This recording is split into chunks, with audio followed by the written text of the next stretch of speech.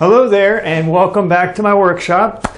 Progress continues on my chest of drawers, and here we are. I'm very happy with the progress. I have my vertical drawer dividers here, joined with sliding dovetails. And these are actually on the back of my chest of drawers. They're not really needed here, but I needed the practice, so I went ahead and made them. And now I have to make the good ones, the ones you'll see, on the front. And in this show, what we'll be doing is making one here. You'll see that. And then we're also going to talk about the other components that we need in this chest. And that's going to be runners, which support the drawer as it slides in and out. Kickers, which keep the drawer from tipping down when you pull the drawer out. And also drawer guides, which guide the drawer from side to side. So a lot to do here. Let's have a closer look at the sliding dovetail. Here is a practice one I did. You can see the dovetail socket here. And here is the dovetail vertical divider. And it goes in like this. Makes a nice strong joint. And then later on the runner goes in here. This is a stub tenon. Goes into the back like that. And then I'll slide this out. You can see that the tenon actually intrudes into the socket there. But what I did was I made two quick saw cuts and just cut a notch there so that my dovetail fits like that. And then later on what I'm going to be doing is gluing on the drawer guide like that. So that is basically what we need to do. Let me show you one other thing, and that's around the back here. I plowed a groove for my stub tenon, and I could have also just chopped a shallow mortise, but either way works, and I thought what I'd do is probably in the making of this, I'll do it both ways and see which way I prefer. So there we go. What I'm going to do now is pull this apart, and we're going to get set up to make that first sliding dovetail. There you are. And here is my horizontal drawer divider, marked for my first saw cut. I've got some pencil lines here. The outer ones represent where my vertical divider goes, and the inner lines are my scribed lines for my saw cuts. Now there are many ways to make dovetails, as usual, and I was looking for a way that didn't require specialized jigs that take a long time to make or specialized tools, and I came up with this way that I think works really well. So let me show you what I did here. I made a little guide out of a scrap of wood. This has a 1 in 4 slope on it, and all I need to do is place this right on my cut line. This will guide my saw as I go. Get it started here.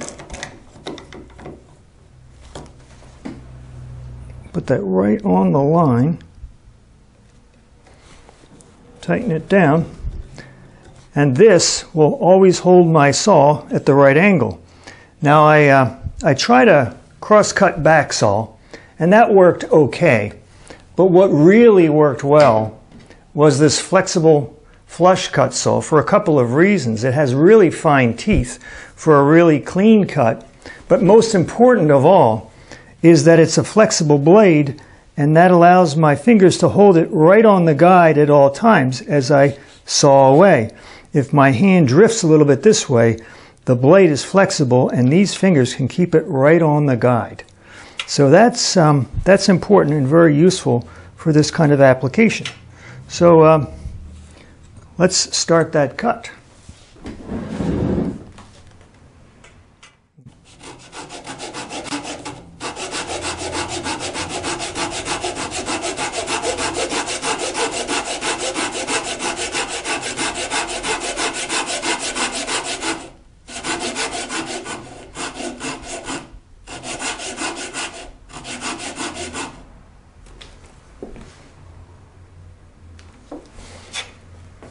Okay, it's the first cut.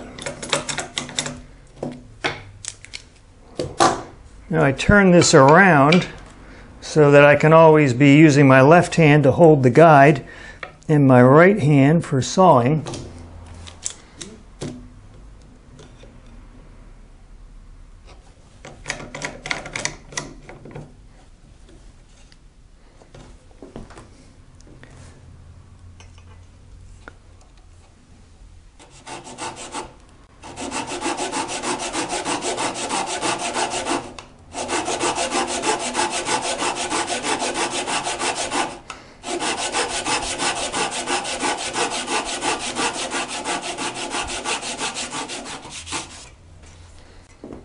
Okay.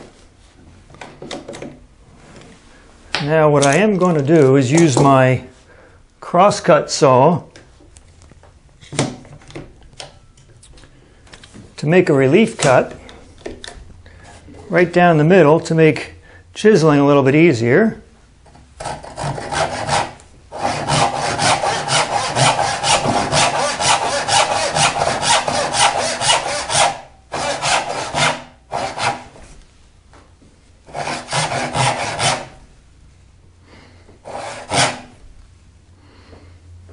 Okay.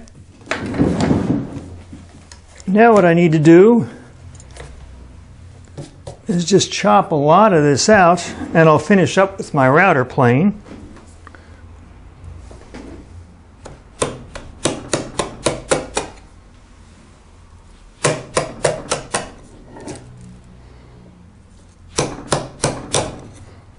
Gotta be a little bit careful. Don't want to chip out too much.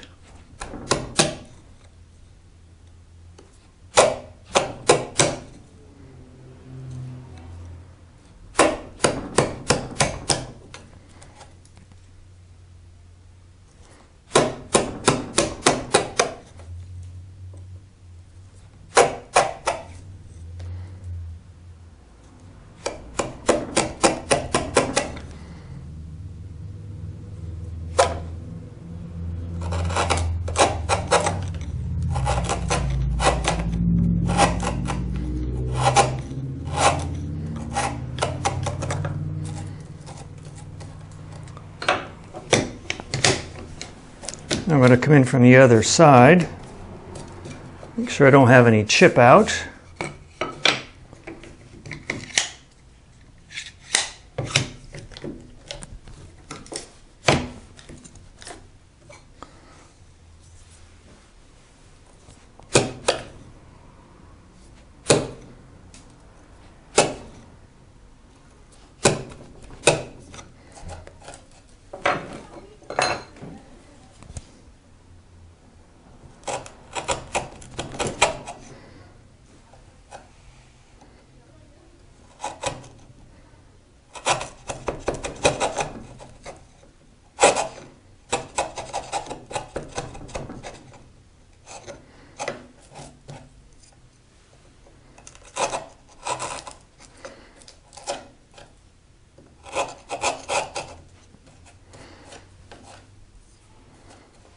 Okay, as close as I want to go. I'm going to finish up now with my router plane.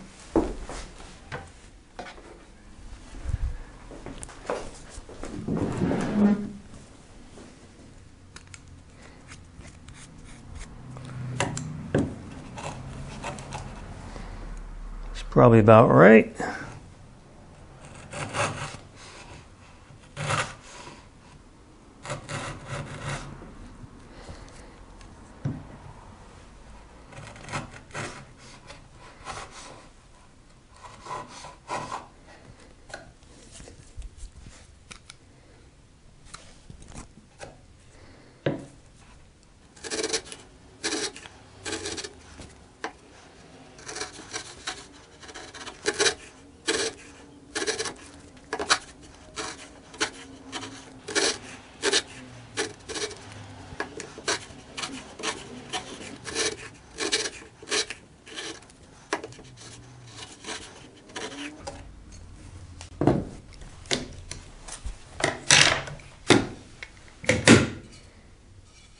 Okay, there you have it.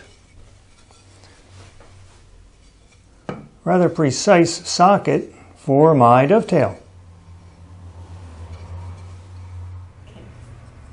And I've reset here and cleaned up a little bit. And now it's time to make the corresponding dovetail that fits into that socket. Here it is. I've marked my gauge lines with my wheel gauge, and I've penciled in my dovetail slopes. And they're for reference only. I'm not really going to pair directly to them, but I'm going to refer to them as I go. So I'm going to remove most of the waste just by eye, and then we'll fine tune it with another technique, and you'll see that in just a moment.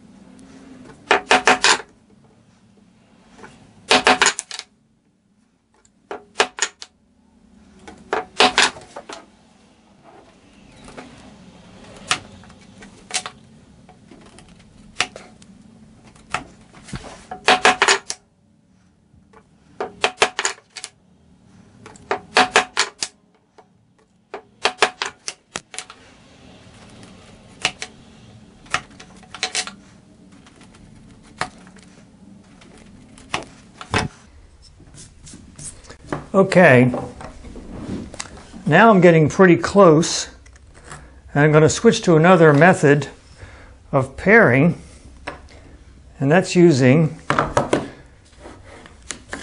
my bench hook here,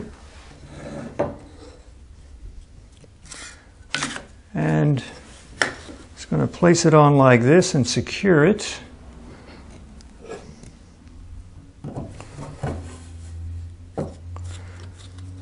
Get that nice and even.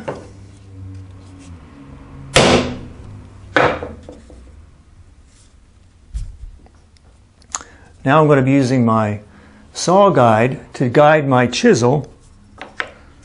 Set it like that. And for shims, I'm going to use common playing cards. These make great shims. And I'll show you how that works. 2, 3, 4, 5, 6, 7, 8. I think I need 8. And I just sandwich them underneath like this. Place my guide on top. I think I need one more. Let's try that. And now we'll give it a try here.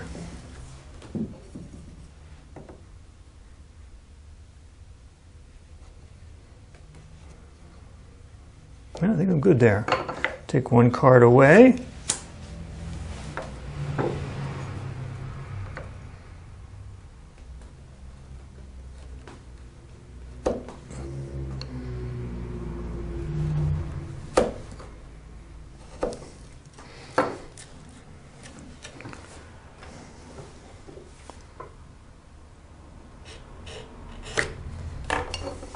Okay.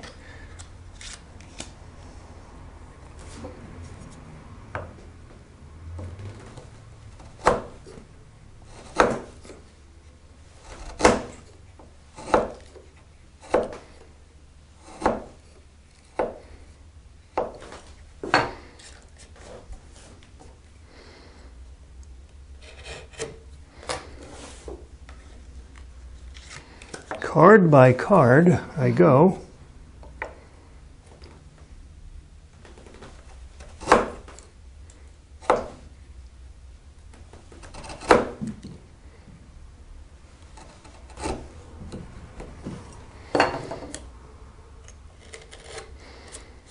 I think I'm one close enough.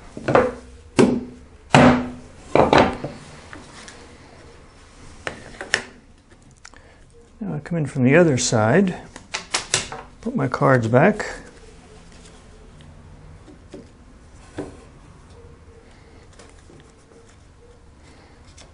Good.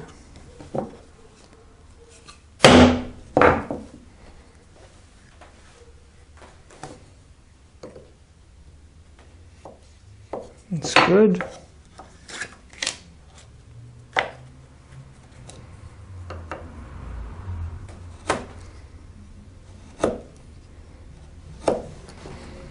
See, that saw guide comes in real handy for keeping it right on the right angle that I need. Mark that again.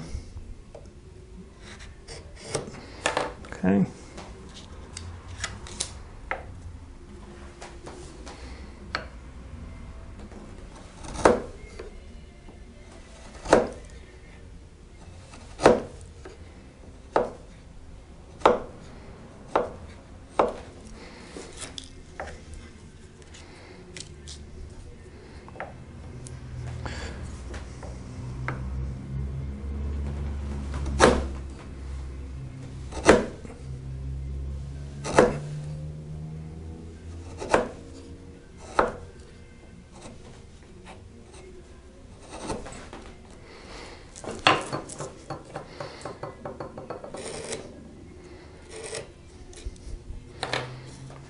Okay.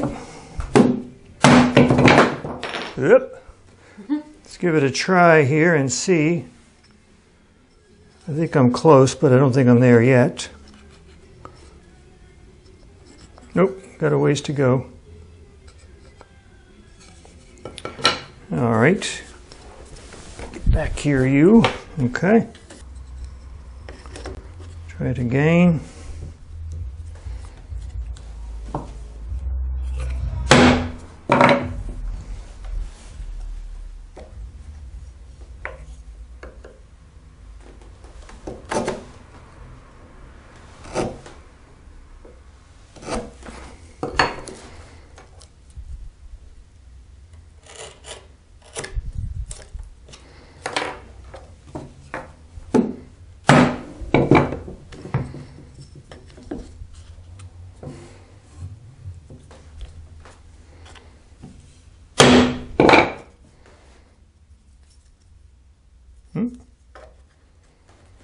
Okay.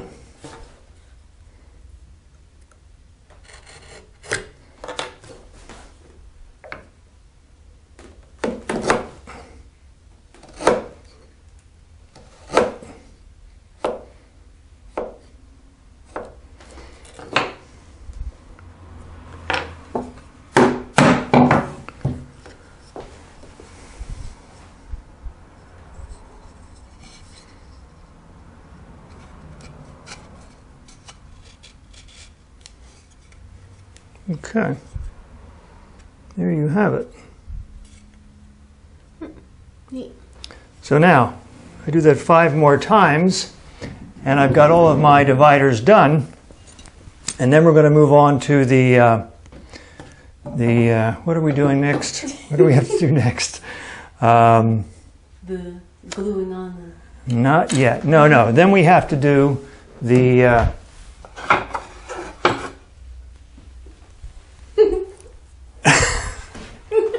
Then we have to do the runners, kickers, and the drawer guides. Finally, I got that line right. Okay, we'll be right back.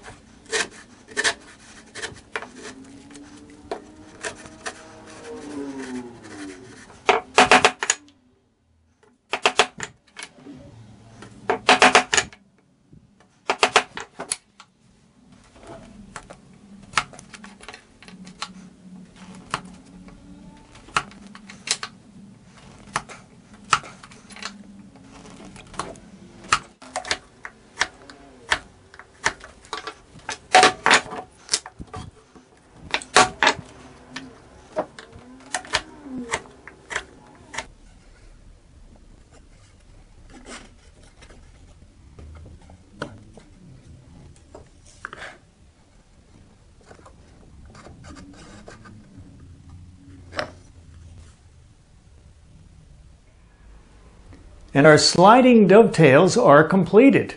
Here's the last 3 that I did. And here's the other 3. And I thought they turned out just great.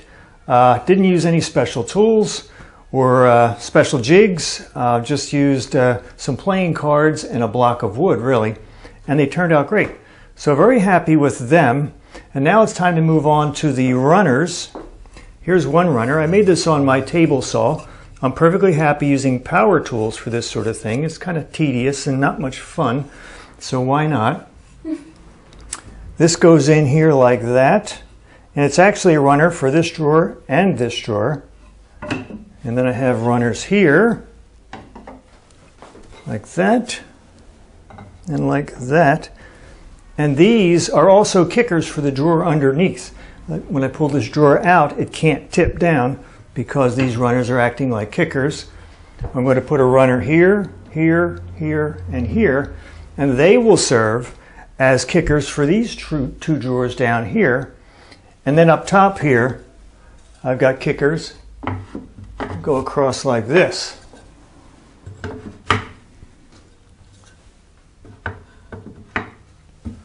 So there we are. Now, I mentioned before that I'm going to plow grooves in these dividers to house the tenons. And I've plowed one already. There's one there. Can you see that? Mm-hmm. And then up top, I talked about chopping mortises. That's another way to do it. So I chopped a mortise up here. And if you look down in the description box, you'll see links of me doing this because I've done both of those things before a number of times on previous shows. So I think we're all set here. This is about where I wanted to be. Next time, we're going to start with the glue up. And that's the part that's got me worried. It's going to be a really extensive glue up, and I don't want to have any mistakes, obviously. So I'll be giving that a lot of thought, and we'll be starting, like I said, first thing on the next show. So until then, thanks for stopping by, and see you next time.